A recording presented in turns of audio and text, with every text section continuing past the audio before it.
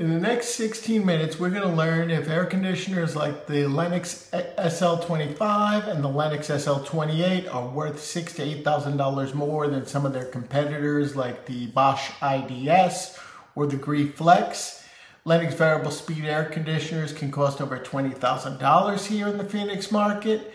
And there are a few competitors of theirs that offer the same technology, the same inverters, the same features, same 10-year warranties, for $6,000 to $8,000 less than the Lennox. Stick around because I will name names on those brands. I've given you some clues already.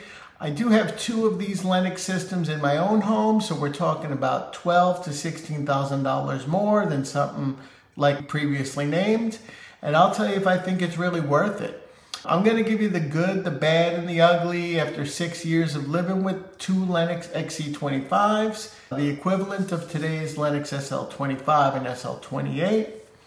I have reviewed a lot of air conditioners on this channel over the years. Usually I review the latest products, but as a homeowner and a 35-year HVAC technician, I think a real-world use case is just as important, maybe more important. So I'm going to give you an honest look at what these units do well, where they fall short, and whether paying Lennox's premium is worth it compared to brands like Goodman, Gree, Bosch, etc. As well as, again, my own experience as a homeowner. Not much has changed between the Lennox XC25s that we're going to look at and the newer SL25s and the SL28. This is not a hit piece on Lennox. It's also not a promotion for Lennox. We sell Lennox, but we sell a slew of other brands. So what I'm sharing is unbiased. It's straight from someone who not only installs them and services them, but it's from somebody that has been living with these for a number of years now. And I'm going to tell you about what I've experienced with them. I'm Rich Morgan with Magic Touch Mechanical in Mesa, Arizona. Let's jump into it.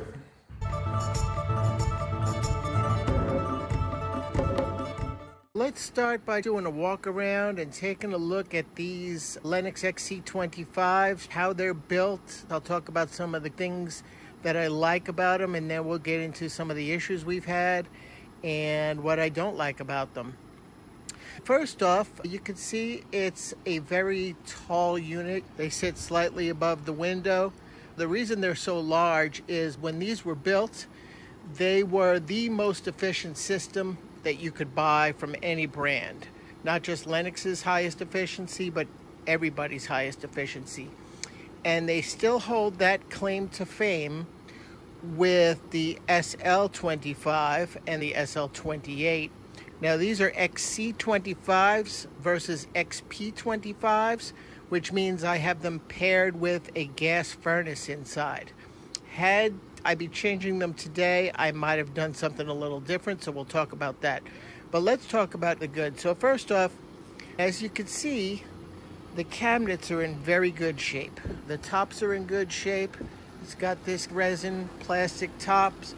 They are in tip-top shape. So the cabinet looks very good.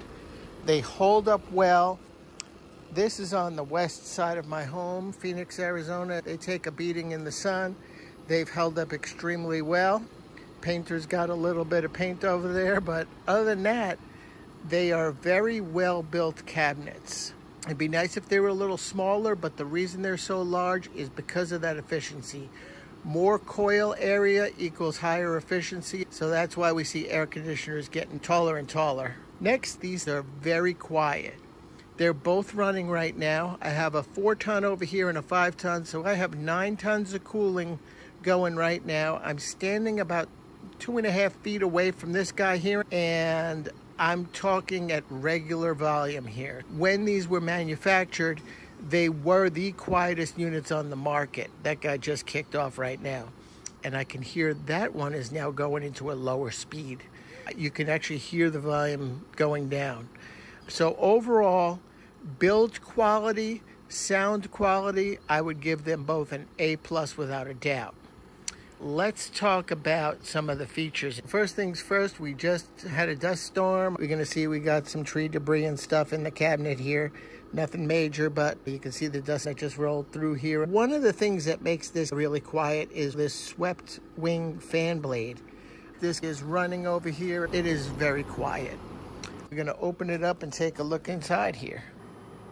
Before we open these up, let's have a quick safety moment. If you're ever cleaning your air conditioner, you want to wash your coils, you want to look for this box. This is the electrical disconnect box, and inside we're going to have a fuse block, and you're going to grab these and pull this out. What that's going to do is kill power to this unit.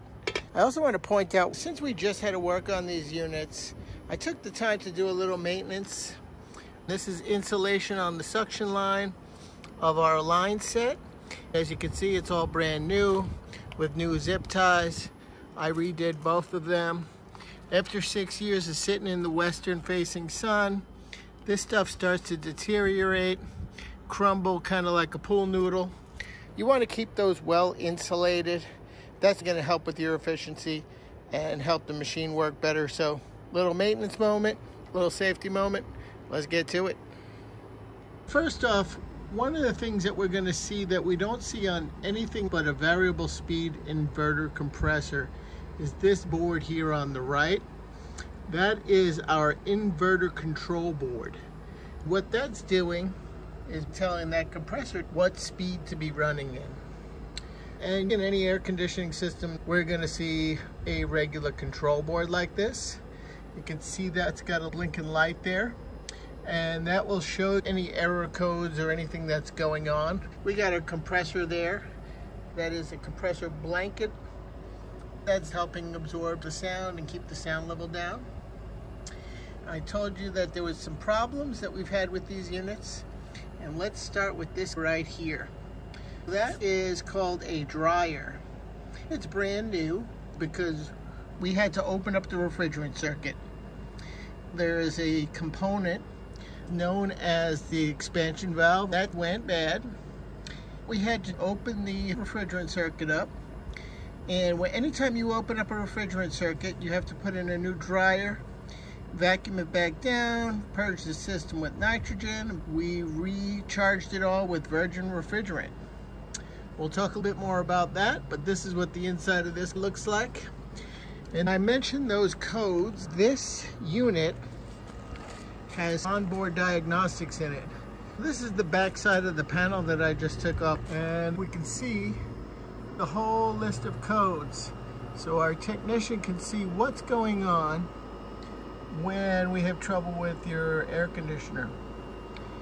Let's go inside. We'll take a look at the iComfort S30 thermostat and talk about that. All right, we're looking at one of the thermostats. It's a good looking thermostat. It reminds me of a mini iPad. It's thin, very sleek, cool glass. You get a lot of information on it. So we have what's known as the Lennox Pure Air, both air filtration and air purification, the best on the market. We just replaced both the filter and the UV bulb for the purifier, so it's showing 100% on both. Things that I do like about this thermostat: one, easy operation. If I want to change my temperature, drop it down, it's real easy to do. We have our time here, what our outdoor temperature is from our outdoor sensor. You can see what our humidity is here. You can see what you're cooling to, what it is inside. We just dropped it down to 72. The other thing that I like about this is, since I have two of them, I can control both thermostats. You can see this one's labeled back hall, this one's labeled front hall, east. So I can get in here and I can control both. But I want to point out one problem right off the bat, and that is that purifier error. Now you saw in this first one, we have 100%, 100%. And on the back hall, we have 100% on the filter, but that error is a known issue that there is no resolution for. All right, so I'm standing at the back hall thermostat. This is the one that's got that error issue. It does have a Wi-Fi app as well, but you can see we can go in here, we can set it to cool only, heat only, we can set it to auto changeover, and you can program schedules into it. I pretty much just set this to my desired temperature. And one thing I really do love about the Lennox inverter system is that it truly does maintain perfect comfort. Lennox says they'll maintain the temperature to within a half a degree of your setting, and I will say over the course of 6 years, that is very much true. Both sides feel perfect all the time. Okay, at the beginning of the video, I promised that I was going to give you the good, the bad, and the ugly. We talked about some of the good, a little bit of the bad, but we haven't talked about the ugly yet. So let's recap. First, the good. This thing delivers precise comfort. It is without a doubt the most comfortable air conditioner I've ever had in my home.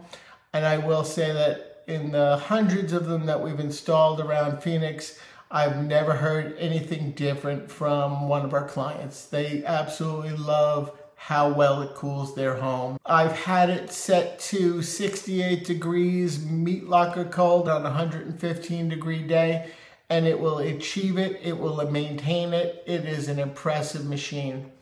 Number two, it is whisper quiet. Those two condensers that you saw, a 5-ton and a 4-ton, are sitting right outside my bedroom window. I don't hear them at all. You heard me talking there at normal volume with them both running. They are very quiet.